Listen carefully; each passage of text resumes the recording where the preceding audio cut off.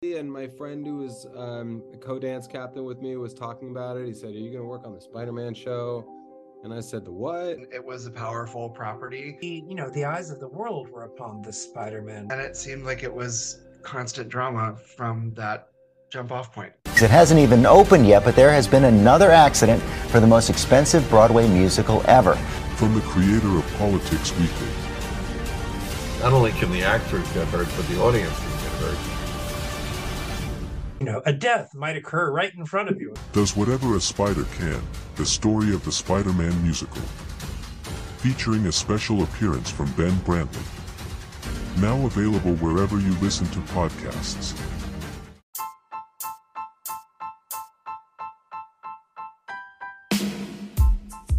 Hey everyone, welcome to Politics Weekly. Politics Weekly is a weekly nonpartisan podcast featuring some of the biggest names in politics and portraying some of the biggest political stories of the week through both left and right-leaning lenses. Hosted by award-winning journalist Nolan Cleary, the former editor-in-chief of the Hudsonian newspaper, Politics Weekly has been listened to by over 15,000 people worldwide.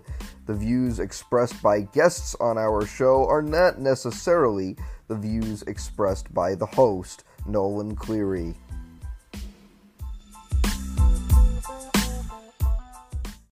All right, welcome back to Politics Weekly. My name is Nolan Cleary. I'm your host as always, and today we have a very special guest. She is a foreign policy expert, Patricia DeGennaro. Hi, thanks for having me. So, Patricia, as a foreign policy expert, what are some of the things that you see in the world that concern you the most today? What concerns me the most today is the United States of America, actually, and our inability to get along right now on Capitol Hill, mostly. Have a vision for the future and where we'd like to be and how we'd like to present ourselves in the world. I think right now we're still living in a policy kind of environment that has been the same since the Cold War. And it's really time that our legislative and congressional leaders and our president get together and map out a better vision for the U.S. in the future. We have some very, very large issues that are global issues. We need to understand how to start tackling them and getting the best people in place. Things like climate change, pandemics. We all went through the pandemic. It's probably won't be the last one. So these are kinds of the large scale issues that we need to start tackling, and we can't do it alone. We have to understand how to work with others, including China, Russia, and Iran, the people that we call most adversarial to us right. All right. Well, with that being said, let's get into the news stories of the week. So the first news story of the week, former President Donald Trump has been indicted for a second time. This is over Trump's handling of classified documents that he brought to Mar-a-Lago after leaving the White House. Many Republicans that are running against Donald Trump in the 2024 primary have kind of expressed mixed feelings about this. Vivek Ramaswamy, one of the candidates that is running against Trump as a Republican, has condemned the indictment of Donald Trump. He called it political and has pledged to pardon Trump if he is elected to the White House. Other Republican candidates, such as former New Jersey Governor Chris Christie, have condemned Trump and have said that this would not have happened if Trump had given the documents when he was originally subpoenaed. A few months ago, when he was first indicted, President Trump became the first president in United States history to be federally indicted. Now he has been indicted twice. Trump has said that if he is convicted and goes to prison before the 2024 election, he will not drop out of the race. What are your thoughts on Trump being indicted for the second time?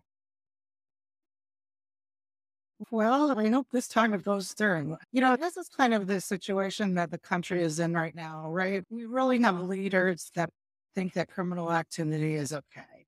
And I'm glad to hear Chris Christie and Bill Barr speak up and say, this can't happen in this country. We have rules. I've worked for the military for a very long time. There are rules about taking classified materials out of places. I understand that with senior leaders, you can have these situations where they get lost in a pile of papers. There are situations where people can carry them to different places, but they need to be controlled.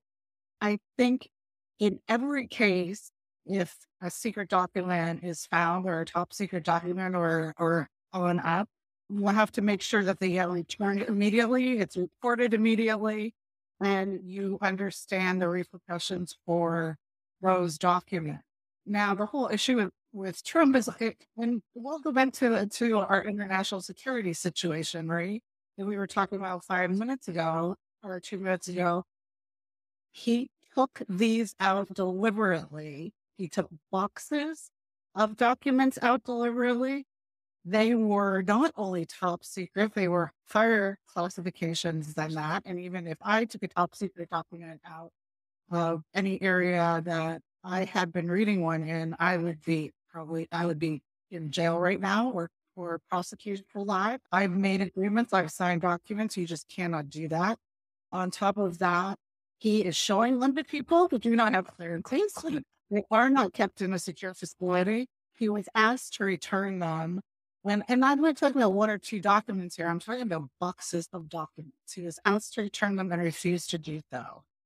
These are very, very dangerous situations. You just do not do this. This is a national security emergency to have these kinds of documents at people's fingertips, particularly in Mar-a-Lago, where people go in and out of all the time. They know the former president works there.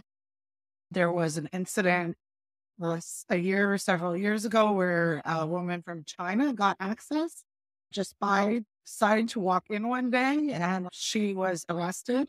So, I mean, this is not a joke. This is really serious stuff. And I think that all of our leadership, including the Republican members, need to speak out against this, because this has to do with their national security as well. And again, it goes back to what keeps me up at night. We can't have leadership thinking it's okay for anyone to do this.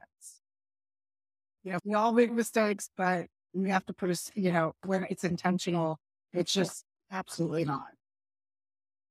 All right. Well, with that being said, let's move on to the next story. More Republicans are jumping into the 2024 race for the White House. Last week, former New Jersey Governor Chris Christie announced his run. Christie was a Republican governor in a blue state for 8 years. He was also previously a candidate in 2016, where he ran against then President Trump. For a time, he was an ally of Trump's, but recently he has been more critical of the former president. Mike Pence, the former vice president of the United States and running mate to Trump twice, is now running against Trump. Pence has recently been more critical of Trump, criticizing him for his handling of January 6th and also criticizing him for his rhetoric. Also, Doug Burgum, the governor of North Dakota, has announced that he will be running for the White House. It should be noted that Christie and Burgum's runs are both considered long shots. Pence is also considered a long shot. It should be noted current polls right now have Pence in 3rd place in the Republican primary. However, he is well behind Ron DeSantis, the Florida governor, and the 2nd place candidate currently in the polls for the Republican nomination, and even farther behind President Donald Trump, who holds a clear lead as of this moment in the polls for the Republican nomination. What are your thoughts on Pence, Burgum, and Christie announcing their candidacy, and how does this shift the race for the presidency and the contest for the Republican nomination? Well, I think, first of all, anybody close to January 6th and the insurrection shouldn't even consider running for office. I think we have to, heal a bit as a nation and figure out that we're all Americans and we have to stand up for all Americans. I think it's going to be interesting to see because I think the Republican Party is still struggling. They have this very right wing aspect, and I think it's struggling to come back and more of a middle ground and a work across the aisle kind of thing. And I think that's where you'll see Chris Christie's candidacy come in. But Mike Pence is part of this divisive society. He was part of Trump's vice president, and I think that we really need somebody who's more understanding of the issues instead of the real future issues that we need to deal as an American holistic society. And in this world, we have a war in Ukraine right now. I mean, all of those things, we need leadership to be able to deal with this. And I think it's unfortunate, but what the GOP candidacy are doing is, you're seeing them on these really, really extreme ends of talking about things that don't make people's lives better. Okay. They won't do anything about gun control. This whole abortion issue is a healthcare issue. We're banning books here in Florida, and which I find, as someone who lived in the former Soviet Union and Eastern Europe, to be framing, since we fought the idea of the Cold War for such a long time. I was in Eastern Europe after the Soviet Union was dissolved, and all this is what we fought against. So I think these candidates really need to think a little bit about how they're going to make life better. Otherwise, any of them, I think, are going to be long shots. And our end world is, we'll say extremism, and we'll have Trump in jail, which I find scary as an American. And when I talk to people from, different countries in the world, they're like, you guys can vote your president in. Why are you picking people who are not going to make your lives better and your communities and societies better? So I think that's what we really need to think about. All right.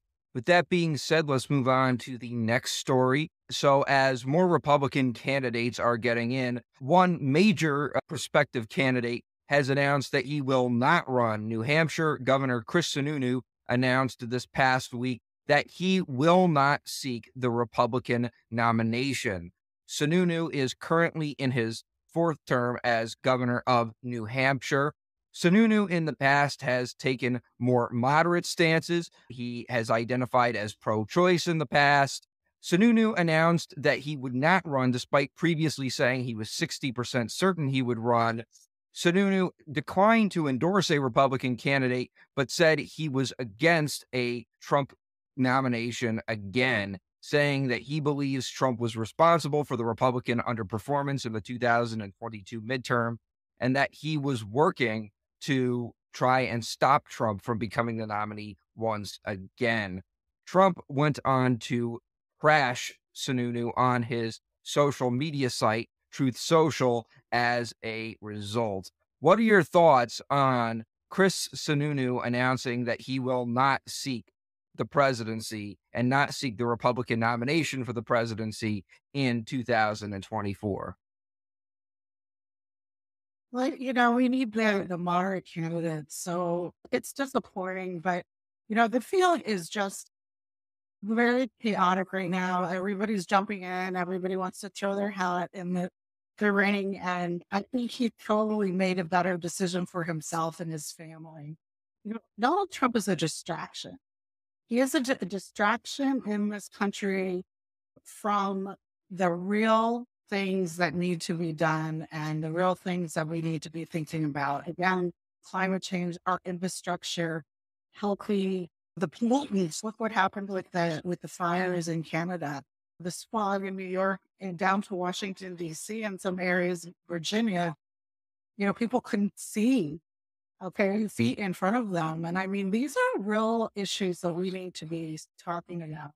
And Donald Trump and his truth platform and his divisiveness in this country is a distraction from not only us having a unified country, which we need for national security, we need for our future, we need for economic stability, and to make people's lives better. And he's a self-absorbed person who is only interested in his own vanity project, which is his platform, his jets, his steak, his vodka, whatever it is. It has the Trump name all over it. So the vanity issue is just not good for society out there. All right. Well, with that being said, let's move on to the next story. Pat Robertson, the famous evangelist, has passed away. Robertson was most well known for his show, The 700 Club. He was a prominent conservative throughout the years. He did dabble a bit in politics. He did endorse certain Republican candidates. And in addition to that, in 1988, he was a major candidate for the Republican nomination for the presidency. He was one of the top candidates, along with then Senator Bob Dole and then Vice President George H.W. Bush. Despite this, Robertson ultimately lost the nomination to George H.W. Bush and decided not to run for any more political gigs. Robertson was 93 years old. What are your thoughts on the death of Pat Robertson? Truthfully, I really don't have any. I am an avid believer that church should stay out of state and politics. And he was an avid believer that it should be embedded in politics. Again, I'll go back to my own experiences. I've lived all different parts of the world. I've spent a lot of time in Afghanistan. I know the Gulf nations very well. I've lived there as well. And I just don't think that religion and politics mix. And so I really think that there was a reason our forefathers said that in the Constitution, that they said church and state should be separated. So I'm sure Pat Robertson was a very nice guy, had a great family, but I cannot support the idea of having a one religion, and it should not be even intersected with any part of our life. You are allowed to, in this country, worship as you will and as you may, and that's your personal choice, and it's no one else's business. So I think it should be far away from the methodical thinking that we need to do to fix a lot of the issues that are on our plate today. And I'll leave it at. All right. Well, let's move on to the next story. So the United States Supreme Court recently made a surprise decision on U.S. redistricting maps. They determined that the Alabama maps that were redrawn in 2022 must be redrawn again. This is because they determined that the maps violated Section 2 of the Voting Rights Act, which says that states must draw their maps they must draw districts according to racial population. The Supreme Court argued that Alabama failed to do that by not having at least 2 African-American majority districts, given the population of African Americans throughout the state of Alabama. Currently, there is only 1 African American majority district in Alabama. That's Terry Sewall's district. She's a Democrat. The Supreme Court has now determined Alabama must draw 1 more district. It should be noted that every liberal justice voted for this and 2 conservative justices voted for this as well. John Roberts, the Chief Justice of the Supreme Court, voted for this, as did Brett Kavanaugh. What are your thoughts on this ruling? I'm going to applaud the Supreme Court on this one. It's unfortunate that we have a Supreme Court now that has a lot of controversy in it, and they need to clean up their act a little bit. But I will applaud them on this. I think it sets an excellent precedent for states. You are supposed to be drawing lines according to population, not racial issues or racial kind of perception or whatever. So I think it sends a good precedent, because there's a lot of gerrymandering in both parties, where they kind of like to draw their little lines to make sure that they win the next election. Both sides are guilty of this kind of gerrymandering, and I think that it's a good thing that the Supreme Court said, okay, this is enough is enough. You're supposed to draw these districts in a population-centric way, and not because you can win. It's called inclusive America again, and this is where really democracy is strong, is at that local level. And people need to be able to exercise their democratic right within that context. All right, so let's move on to the next story. The Office of Special Counsel recently determined that White House Press Secretary Karine Jean-Pierre violated the Hatch Act. The Hatch Act was named after former U.S. Senator Orrin Hatch and limits the political activities of some federal employees. The office recently determined that Jean-Pierre violated the Hatch Act when she was at the podium and used the term, quote, MAGA Republicans.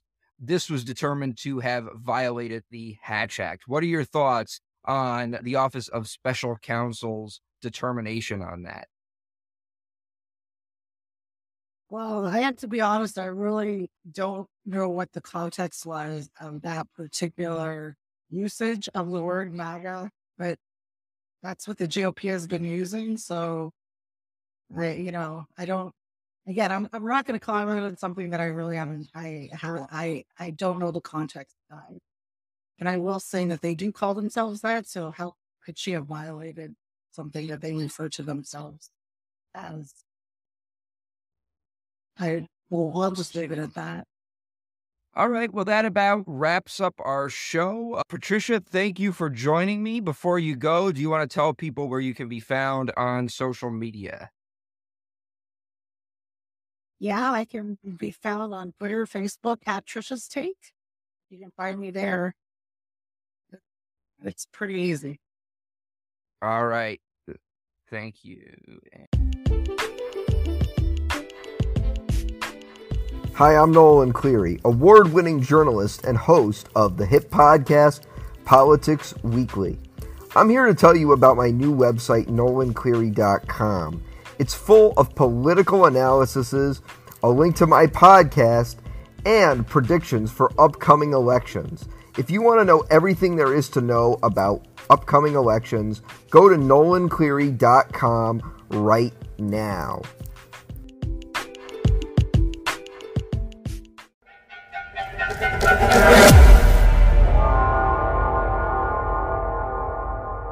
Hello and welcome to Presidential Profiles 2024. Today we will be discussing Ron DeSantis, a rising star in the Republican Party who hopes to be the nominee for president. DeSantis was born in 1978 in Jacksonville. DeSantis went to Catholic school and later attended Yale and Harvard. DeSantis joined the U.S. Navy in 2004 and became a lieutenant.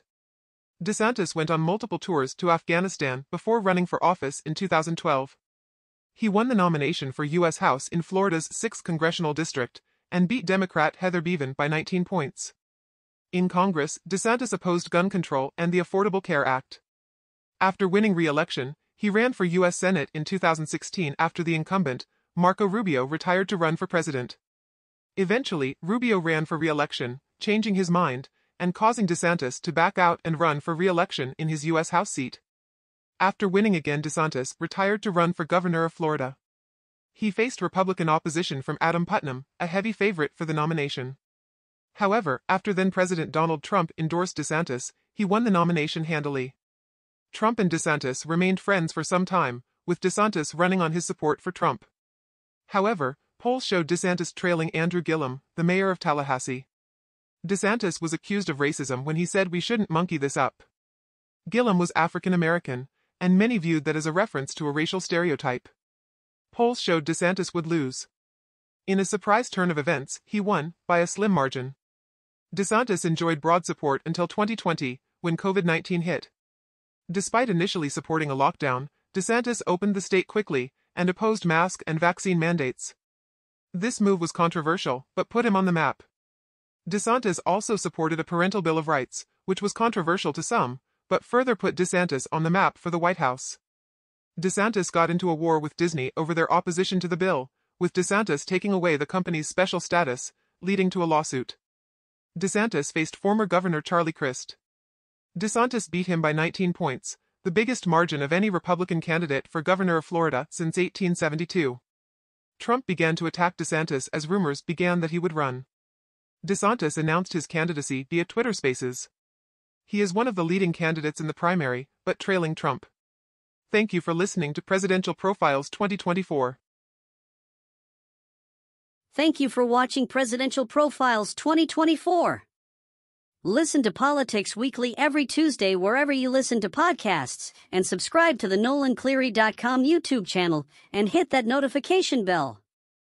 Head to NolanCleary.com to check out our website.